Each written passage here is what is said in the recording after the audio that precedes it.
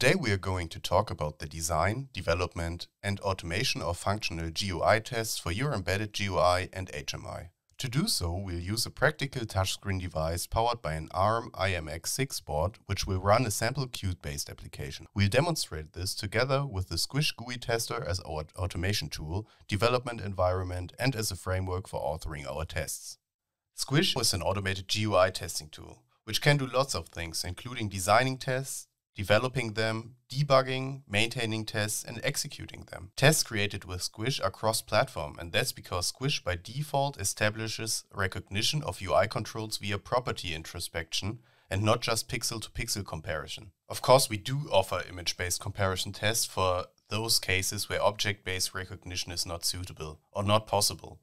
And we also offer optical character recognition support and OCR support for verifying on-screen text. But what's nice about Squish is that within a single test script you can combine property recognition, image and screenshot comparison, and OCR text verification. Another thing I think is great about Squish is the scripting language support. Unlike some tools, we don't require you to learn some proprietary language. Instead, we allow you to choose from one of 5 real-world languages, either Python, JavaScript, Ruby, Perl, or Tcl. And of course, it goes without saying that we equally support all 5.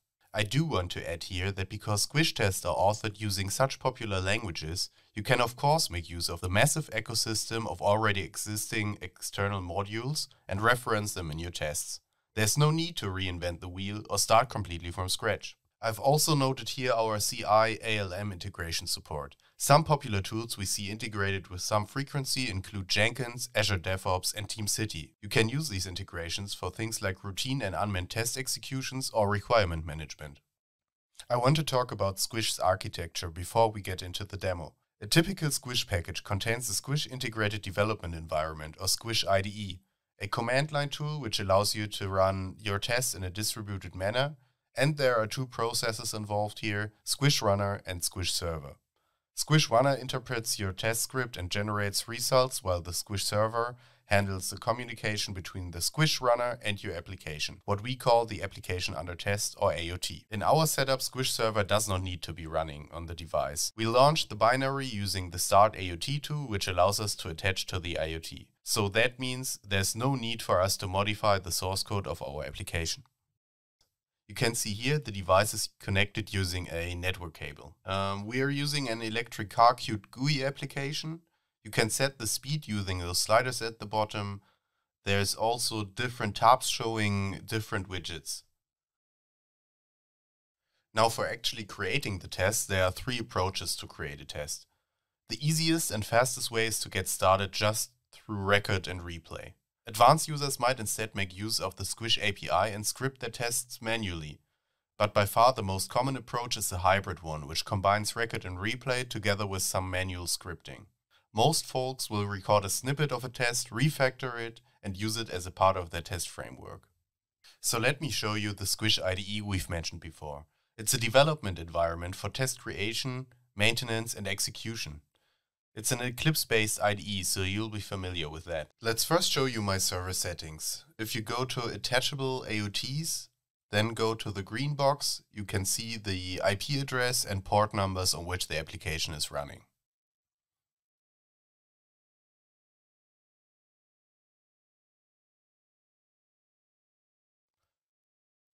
Let's first create a new test suite, which are containers of test cases, and we need to give it a name. Click Next and we choose the kind of application we test. We said we are doing Qt. Next we decide which scripting language we'll use, so we can choose from any of the 5 supported: JavaScript, Perl, Python, Ruby, and Tcl. In this example we'll be using Python. We'll select No Application as well attached to it, and we choose Finish. So now the test suite is created and we can create a test case.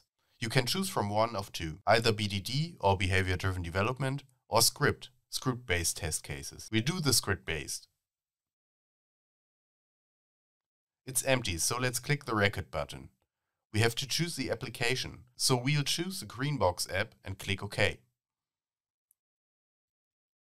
So from now on, all the actions we perform on the device are recorded. So I'll just click on different tabs here. I go to the Buttons tab, we'll go here and click this checkbox again, and let's stop the recording. So we can see that Squish automatically generates a Python script. Take a look here in the first line of the main function, where we are attaching to our application.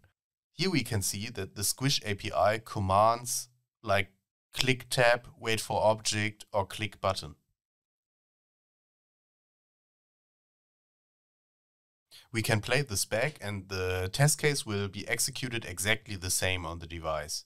And because this is just a Python script, we can refactor and add our own code.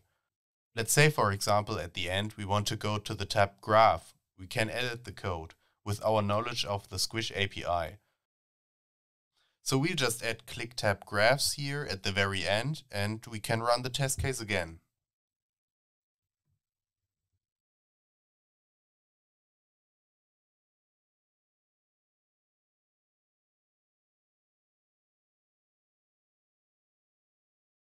So when we say Squish hooks into the application, we mean that it introspects it to recognize GUI elements as objects. Each UI control is recognized by key properties. With Squish, you can interact with the properties and the methods of those objects. So why does this matter? Let's say in one design example, you have a new iteration of your user interface where, for example, a button changes shape slightly. For example, from straight edges to a rounded shape. If you had created your test from purely image-based testing approaches, for example with screenshot comparison, the subsequent run of your test would fail because the candidate and baseline version of your screenshots differ pixel to pixel. The default method of object verification Squish is through property recognition. So it doesn't matter if a button shape changes or you reposition it on the GUI, it will still be recognized. The point is that your tests are robust even in the face of product evolution. Okay, so let's imagine a case where a property does change, not just the look and feel. For example, on that button you change the text on it from the word OK to the word accept. Let's also go a step further and imagine that this button is referenced a significant amount of times across our test suites. Do we need to go in and manually update the text change everywhere we find a reference to it? No, Squish stores the property of the object in what we call an object map or repository. Simply navigate to that object listing in the repository, update the label text from OK to accept, and your test will automatically detect the change. This is pretty powerful. So in line 14 we are clicking on the button. So how is Squish able to identify this button? You see this click button takes in an argument wait for object function, which takes the object name, and this object name is stored in our object repository, also called the object map. Let's navigate to the object map and open it up. Here we can see the list of properties by which this object is recognized. The container type, unnamed, visible. Note the object map is just a text file. We can edit it freely as we need to. Let's create a second test case. This time we'll verify how our application works. We'll click the record button again and attach to the Greenbox app. On our application, let's click on this toggle button here. Now we can see that the light is now actually turned on. Let's verify that via the use of a verification point. Verification points, or VPS, will verify the expected results on this test scenario against the candidate version. With Squish, you can do multiple types of verifications, for example an object property like text value, of a control or screenshot verification like comparing a screenshot. You can also do visual verifications of the geometric topology, and the latest addition to VP types is verifying on-screen text using optical character recognition or OCR. We'll choose now to verify object properties. In the Squish IDE we need to choose which object we'd like to verify first, and then later the property. So the question is, how can we identify the object? We can look for it here via searching the application object view, but another way is to use the Squish picker tool, which we'll use to pick our object interactively. Now we can see the object in the IDE, and we can also see the properties, which we can filter through. We're looking here for the glow property, and the current value is set to true. This is added to our verification. Okay, so what we did here is just verify that our object has this property and compare candidate test runs to this baseline property. so we'll stop our recording once we insert the verification.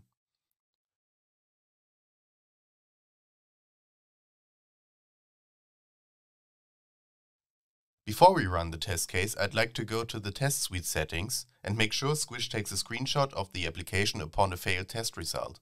We do this for help in our diagnostics.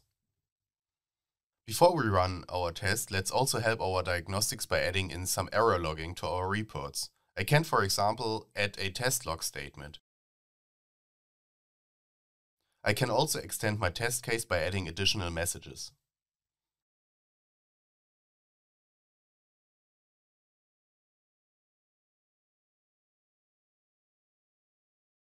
Let's run the test case.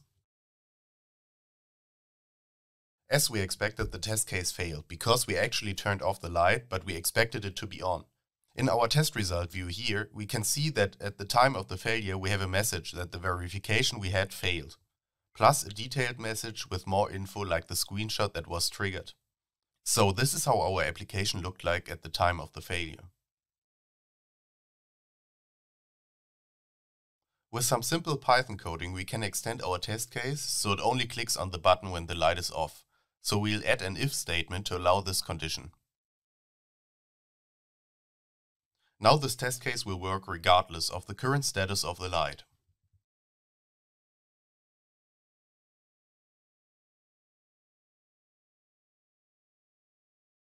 I want to show you screenshot verification points, which we'll use to verify not the properties of the controls, but rather the way the UI controls look. Let's create a test case again, clicking on Record and choosing the green box application.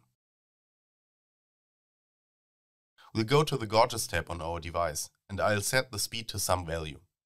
We'll verify the speedometer looks as it should when the value is set. We'll select the verification point again. I need to pick the object I want to verify, and to note just one more time, we are verifying the look, there's no property picking here.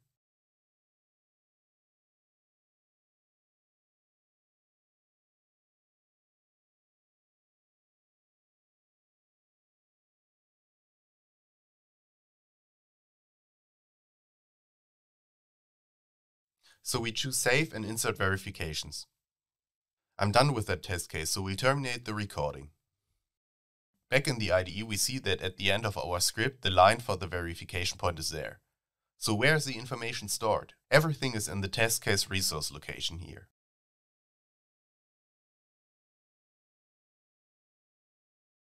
Let's run the test case.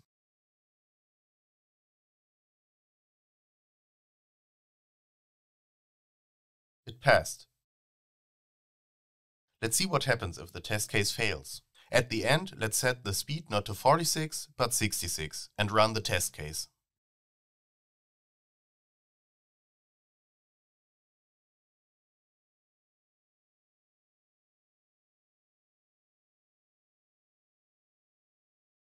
As we expected, we get information that the screenshots do not match from the failed verification point. We can view the difference between the actual or candidate image and our expected or baseline image. In cases where the differences may not be obvious to our human eyes, we can use different modes to analyze the two screenshots. Modes like flicker, subtract, gray diff, red-green diff, and we can also split the view between the expected and actual images. Like this slider here. There's much more we can do here, like excluding certain areas with masks, or changing how these images are compared, but we won't cover that here. But let's say our current image is in fact correct and we want to auto-update the test.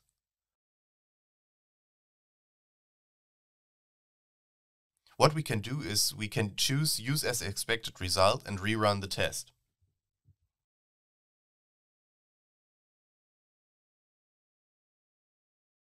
Now we see that the test is passed. And for example, say that at the end we would like to extend it somehow. We can add a breakpoint at the end and execute the test.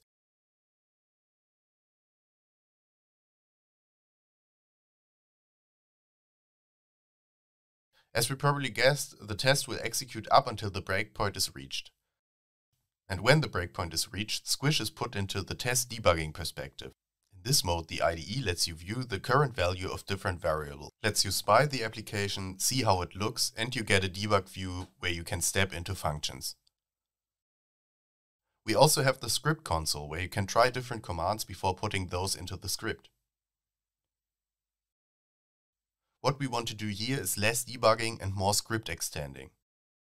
So let's choose record snippet. Now all the actions I perform will be recorded, and after clicking stop recording, this freshly recorded code is added above our line containing the breakpoint. Then we can remove the breakpoint and execute the entire test case with the newly added code.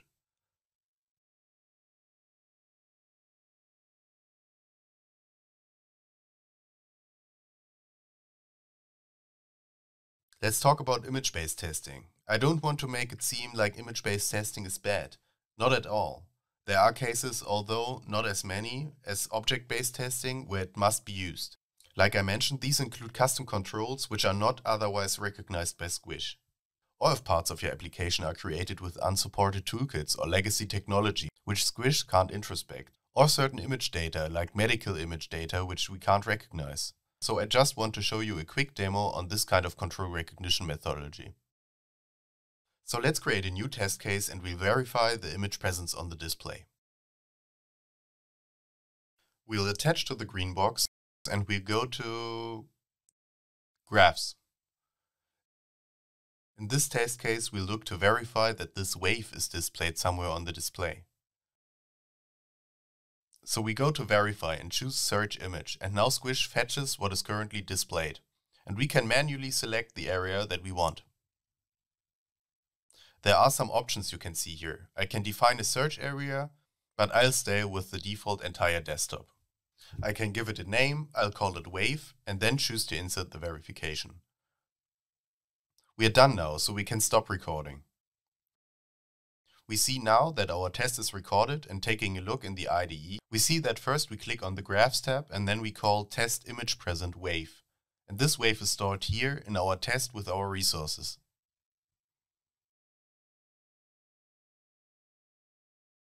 So if we replay, we can see the test passed and the image wave with the occurrence 1 was found.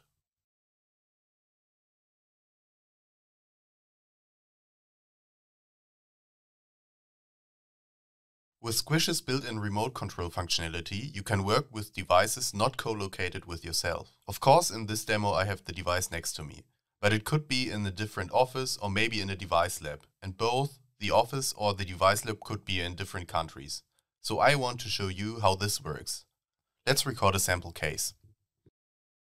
In the previous test case, I was physically manipulating the device with the touchscreen. I was touching it. Now we'll use a remote control feature to make the test, but only from my local hardware. So we'll enable the device view using the remote control button in the Squish control bar. Now we see the view of the display here in the IDE window, and we can interact with the application through this window, and the device will actually update in real time. So let's stop the test case here. Here you can see the output with our interactions, just as we expected. But what's important to note is that all these interactions were recorded, in fact without any physical interaction on the device. We can also use the remote control feature to just spy the application, which might be useful as preparation for test case development like spying properties or choosing objects if we are doing our tests through that hybrid script record approach I mentioned earlier. I can also use a picker to pick an object, and you can see on the right I see the object and some properties. For example, I can go to the gauges and I can pick the speedometer and I can get the current value. When I'm done, I can close a remote control view and click the stop button, and that's it.